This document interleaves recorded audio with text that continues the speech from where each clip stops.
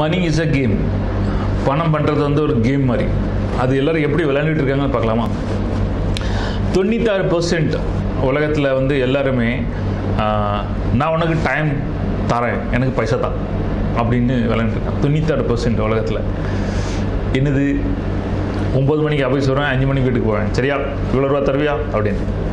எவ்வளோ பெரிய நீங்கள் சிஓவாக இருக்கட்டும், நீங்கள் வந்து மேனேஜராக இருக்கட்டும், என்ன இருக்கட்டும், இவங்க வந்துட்டு இப்படி தான் 96% பேர் இருக்காங்க. நான் உனக்கு டைம் தரேன், எனக்கு நீ பணம் தான்.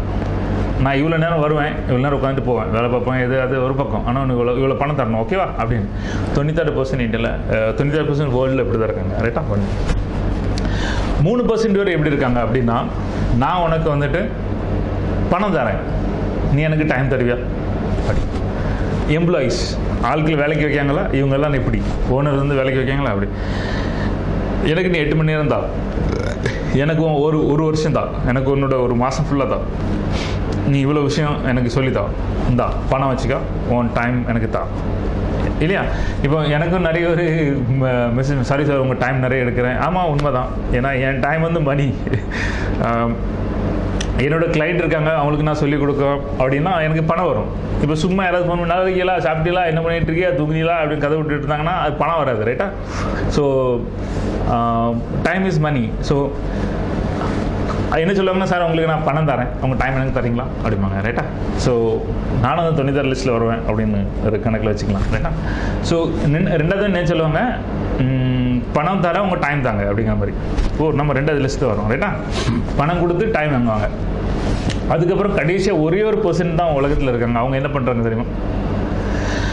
அவங்க வந்து பல விஷயத்தில் பணத்தை வந்து மல்டிபிள் ஆக்கிறதுக்கு வேலை பண்ணிடுவாங்க. அவங்களோட டைமும் கிடையாது, அவங்க அந்த பணம் கொடுக்குறது கிடையாது. பணம்னா அந்த இன்வெஸ்ட்மெண்ட் இதெல்லாம் இருக்கும், பட் அவங்க எந்த டைம் கொடுக்குறதே கிடையாது.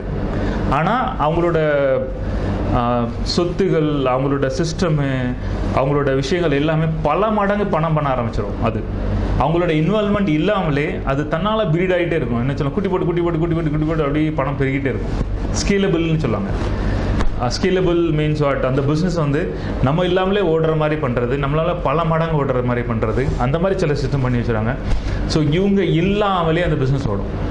அப்படி ஒரு சிஸ்டத்தை உண்டு பண்ணி அவங்க செட் பண்ணி வச்சுருவாங்க. ஸோ அது ஒரு பெரிய சாதனையில் கொண்டு விடும், அவங்க சாதிப்பாங்க அந்த மாதிரி. ஸோ நீங்கள் எந்த மாதிரி ஒரு பர்சன்டேஜில் வரணும்னு பாருங்கள். அந்த 98% வேறு நான் என் டைம் தரேன், பணம் தருவியா அப்படின்னு கேட்குறவங்க.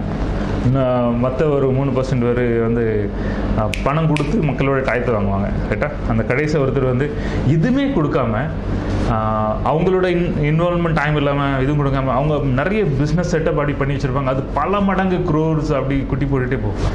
அந்த மாதிரி ஒரு சிஸ்டம் பண்ணுவாங்க, ஸ்கேலபிள் பிஸ்னஸ் அந்த மாதிரி. ஸோ அந்த மாதிரி ஒரு லிஸ்ட்டில் வரணும்னா நீங்கள் முடிவு பண்ணுங்கள்.